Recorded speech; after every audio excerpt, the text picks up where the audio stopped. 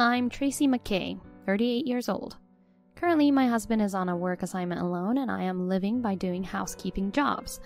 I have a 16-year-old son who attends a boarding high school in another state, so I am living alone now. When my husband's transfer was decided, I wanted to go with him, but he disliked the idea of leaving his family home and our house empty. My housekeeping service job mainly involves visiting regular clients' homes, and it's hard to take long breaks or quit because the elderly clients prefer familiar people, so I decided to stay alone, suppressing my desire to go with him. I originally worked as an office worker at the company where he currently works for, and we married after meeting there. He is a cheerful mood maker at work, popular among both men and women. He always organized drinking parties and company trips, making them fun events. I helped him with every event, trying to be his support. Tracy, sorry I'm late. I'll buy you dinner when I get to the end of this preparation. Really? That's great. I'll work hard on the rest. Think about what you want to eat while you work. Okay. This was the day I first went to dinner alone with Scott. He invited me to dinner because it was getting late. Until that day, we hadn't talked about personal things, but we talked a lot while dining. I learned a lot about Scott that I didn't know before, and we had a lot in common, which made our conversation lively. As a result, we found out we had many common interests, and after that day, we gradually started inviting each other to drinks. Since we both liked alcohol, it was perfect for after work, and we often went out spontaneously. We were getting used to going out together. The first time he invited me on a holiday, we went to an amusement park, and I was conscious it was a date. From our conversation about liking thrill rides, the topic led to this. Scott, this is definitely a date, isn't it? I asked loudly, just as the roller coaster was slowly reaching its highest point. Scott started to say something, but just then the roller coaster plunged down.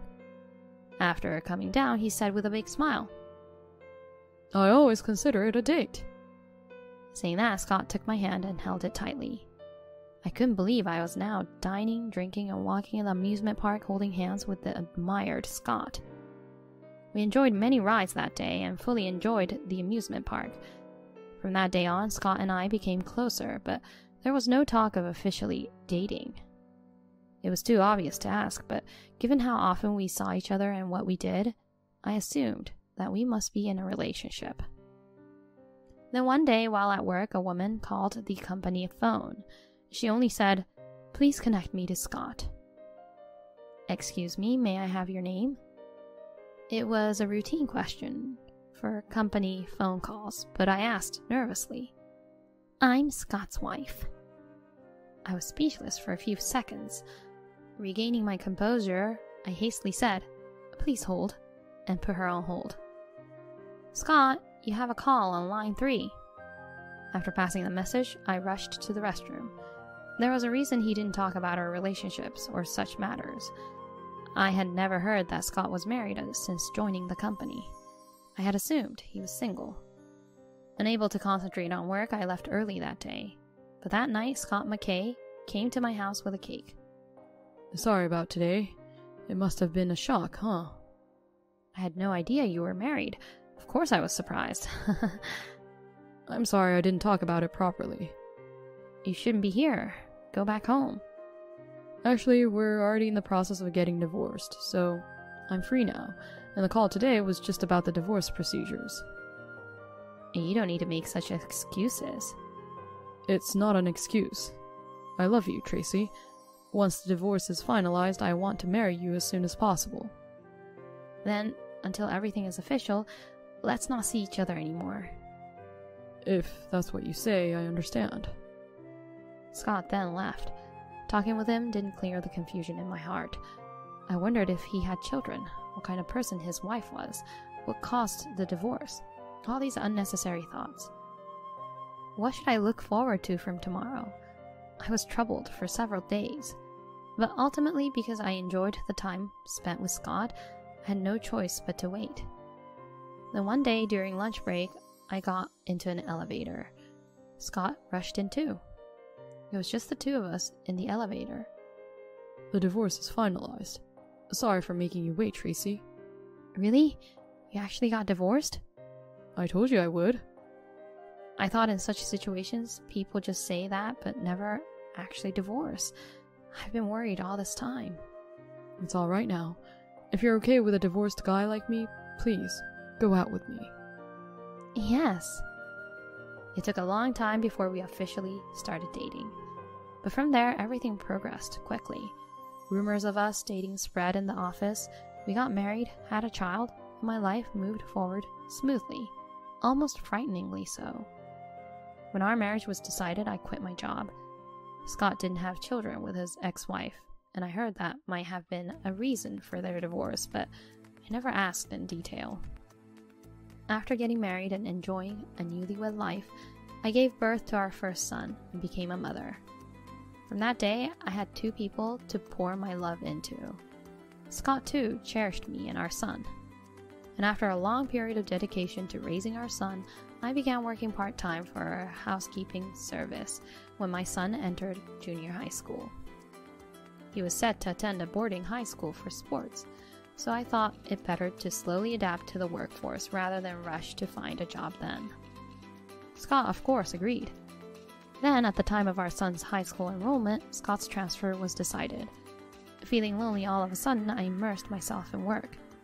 Taking care of the meals, cleaning, and laundry for the elderly living alone became a fulfilling job for me. Visiting almost the same homes every day, they felt like my own family. Months of such life passed, and I had grown accustomed to living alone. On this rare day off, I thought about thoroughly cleaning my house while eating breakfast when the TV got noisy. Looking at it, the location was where Scott's company after his transfer was. The news was continuously reporting on a tsunami. In the footage, Scott's company was directly hit by a massive tsunami. Regaining my senses, I hastily grabbed my smartphone and called Scott. Yes? Scott, where are you? At the office. Where else? Don't call during work. The call ended abruptly. I could only feel uncomfortable on the phone with him. Was it just by chance he wasn't at the office? Hasn't he seen the news? There was no indication that he knew about the tsunami. However, it was strange for him to speak in that tone. Feeling uneasy, I decided to call the head office of the company where Scott McKay worked. My name is Tracy McKay. Could I speak to my husband, please? Miss McKay, we always appreciate your support. Unfortunately, Mr. McKay is off today. Ah, of course. Sorry about that. Is Victor available then?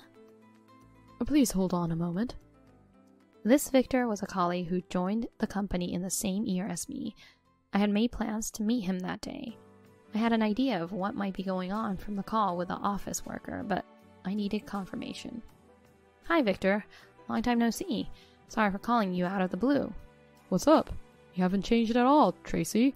Look at me, already hitting middle-age spread. I wanted to ask you something. Where is Scott working now? Huh? Scott has been working with us continuously. Why do you ask? I knew it. What's wrong? He told me he was transferred, and we haven't been living together since April. What? What happened? Did you two have a fight? It must be another woman, just like when he was with me. But surely he wouldn't lie about something like that. He probably thought that if he was transferred, he could be with her every day. Let me look into it. Act like you don't know anything, Tracy. This morning, I saw the news about the tsunami and called him in a panic. He said he was at work. It seemed strange if he was supposed to be at his transfer location. I see. I'll let you know as soon as I find out anything. Thank you, Victor. While waiting for Victor's call, I thought about many things alone. Divorced at this age, I felt helpless, but if Scott really was cheating, I couldn't stay with him. Then 3 days later, Victor contacted me. That day I met with Victor and everything became clear.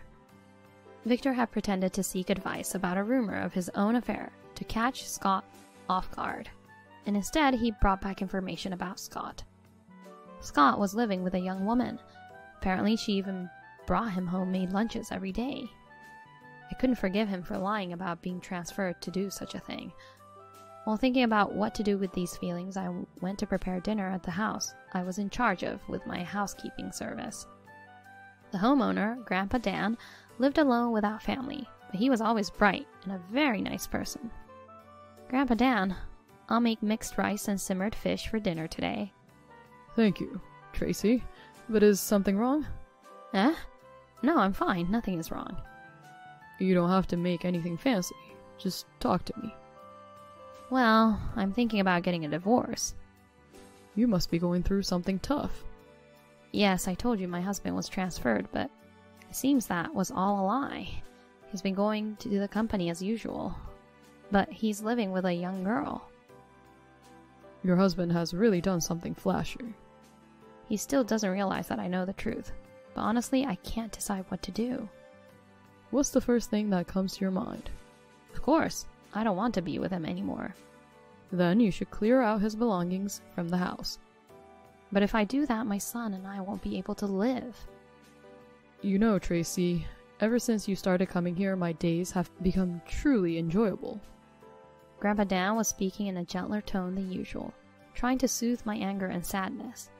Now it's my turn to repay the favor. What do you mean?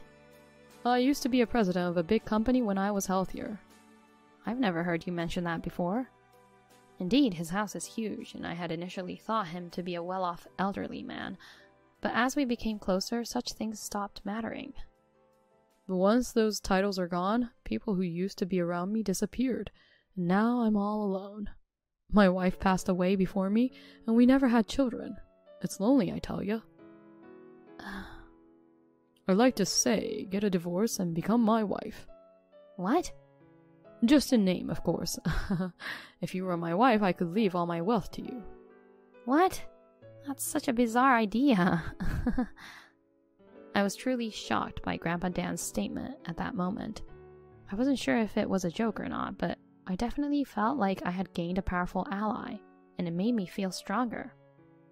That would be too much, even tarnishing your family register. But first, let's get you a house. We'll start the discussion from there. Move all your and your son's belongings there. At first, I didn't understand what Grandpa Dan was talking about. Given his age, I even wondered if he might be suffering from dementia. However, Grandpa Dan soon gifted me and my son a brand new house.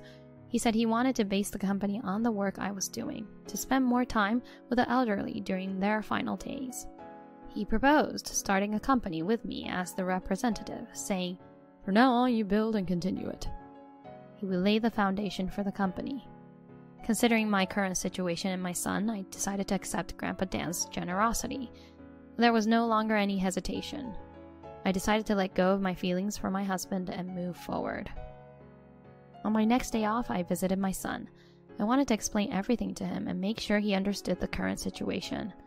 I had always thought of him as a child, but he had grown up admirably. He listened to me till the end and encouraged me to stay strong. He said he would visit during his long breaks and wanted to thank Grandpa Dan. I completed the move by myself, leaving only Scott's belongings in the old house. The house was just a vast, empty space without our things. I left the divorce papers and wedding ring at the entrance and walked away. Unsurprisingly, Scott hadn't contacted me throughout this entire time. I was still visiting Grandpa Dan's house, but I continued my previous job. Before starting the company, I discussed with Grandpa Dan about getting certified as a care worker, aiming to start a service specifically for the elderly. Grandpa Dan was delighted with my idea and offered to cover the cost of school and living expenses, urging me to get the qualification as soon as possible. There was no point in hesitating any longer. I fully accepted Grandpa Dan's support. About half a year later, I received my first call from Scott. I couldn't answer as I was in class and didn't call back even after class ended. I intended to let Scott find out the situation at home with his own eyes. Although I had quit my job, I continued going to school and never missed a day taking care of Grandpa Dan. We ate dinner together whenever possible, and I stayed with him until he fell asleep. We were almost like family. Tracy, once your divorce is finalized, would you consider becoming my adopted child? You're saying such things again? I'm in the final stage of my life. You're too young to be my wife, but Even if I bought you a house and set up a company, there's still plenty of wealth left. This house would sell for a good amount too. I hate to bother you, but I want you to take care of this. Thank you, Grandpa Dan, but my divorce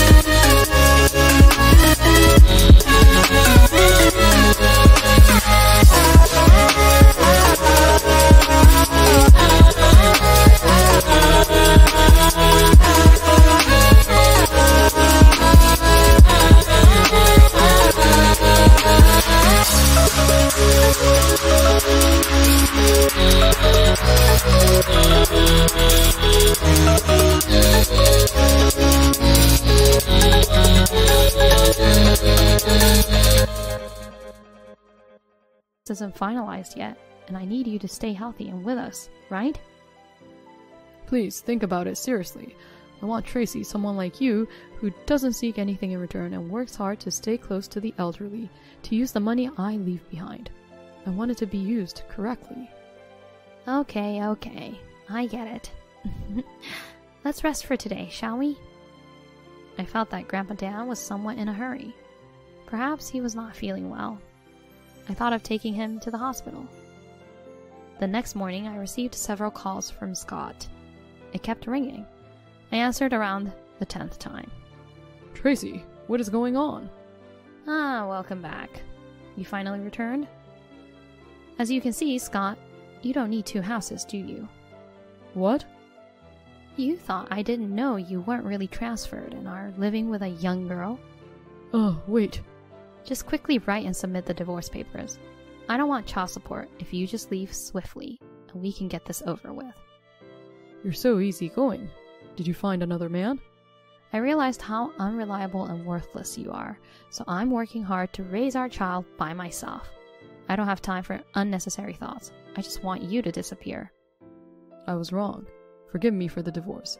Just come back and let's talk. I will never come back, and I won't forgive you. Even after all this pleading? I'll break up with her, please. No need to break up. I wish you both happiness. Okay, fine. I'll submit the divorce papers today. Please do. And you should at least apologize properly. Oh, Tracy, I made you feel bad, didn't I? Sorry. Just like when I found out you were married all those years ago. Take care of the procedure, son. From there, I quickly started preparing to set up the company, gathering people, setting up facilities, and getting certifications.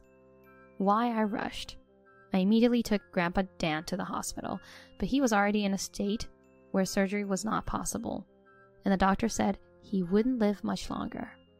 I wanted Grandpa Dan to see the company I created. Even before the company started operating, we received many reservations and inquiries from users.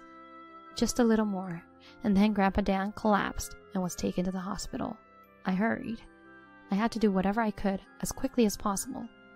Grandpa...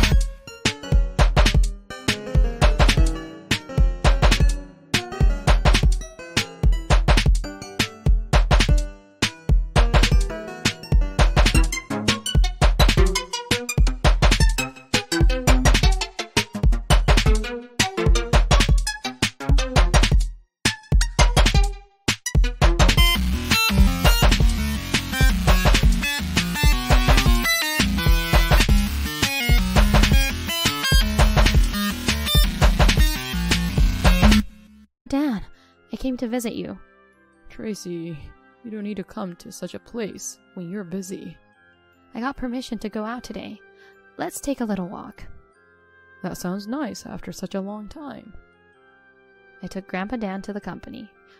I showed him the office design we had thought of together, the staff, uniforms, cars, everything, and we took a photo with all the staff in front of the office. Excuse me, who is this gentleman? Sorry for suddenly intruding. I'm Tracy's father. Grandpa Dan winked at me.